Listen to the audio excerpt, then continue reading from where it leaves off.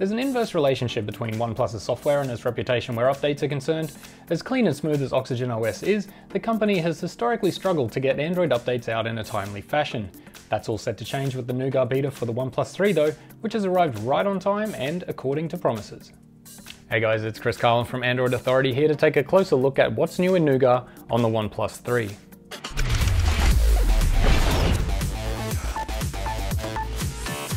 First thing to note is that the Nougat beta on the OnePlus 3 is a lot more like Marshmallow on the OnePlus 3T than it is like the community builds that have been floating around in recent times.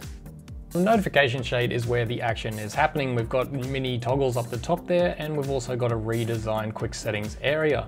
It's also now a tabbed view, so you can have multiple screens of icons, and the screen brightness slider has moved down to the bottom.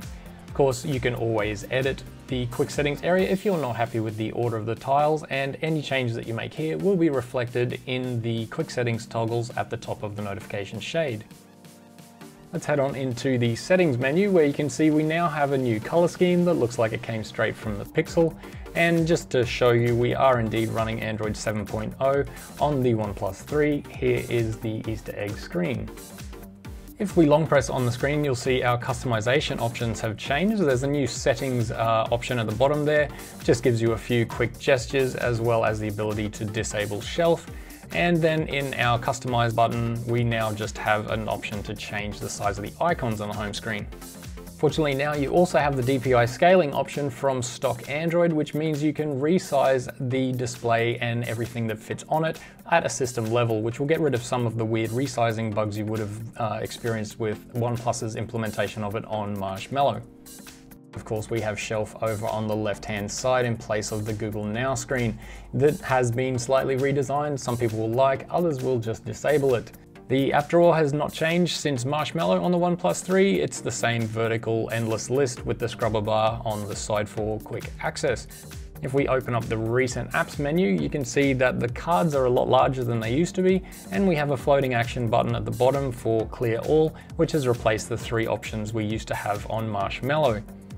Split screen mode can be accessed from here as well, just as it can be in stock Android, and you can resize the windows as you see fit. Quick app switching is also on board on the Nougat beta and will obviously be making its way to the final build, which will be out in December. In the display menu, we will now find some of the other customization options, including night mode, which looks pretty awful, as well as themes. Now, the default menu option is the one you've already seen. It's a light skin with a blue accent color, but you can also change that to dark, and then you have the option to pick your accent color. Same thing goes if you switch over to the light theme. You again get a light overall theme, but you can change the accent colors from the available palette. Unfortunately, if you're using the default option, you don't have the ability to change the accents. You'll also have access to Nougat's hamburger navigation menu, so no matter how far deep you are in submenus, you'll always be able to go back to the top level of the menu. The software update page has also got a couple of options added from the community builds, and if we head on down to the very bottom here in the advanced section, you can turn on and off pocket mode, as well as join the user experience program if you're into that kind of thing. There's plenty of other great Nougat stuff here as well, like the app locker, so you can keep your sensitive apps locked with your fingerprint. Unfortunately, there's no launcher shortcuts, so we'll just have to wait till Android 7.1 to get those. And of course, quick reply, bundle notifications, notification priority, data saver, all that kind of fun stuff is on board as well. You may have noticed that I haven't mentioned battery life, general performance, or the touch latency issue, but because this is a beta release, it doesn't make much sense to go into too much depth on those until the official firmware is out in the next few weeks.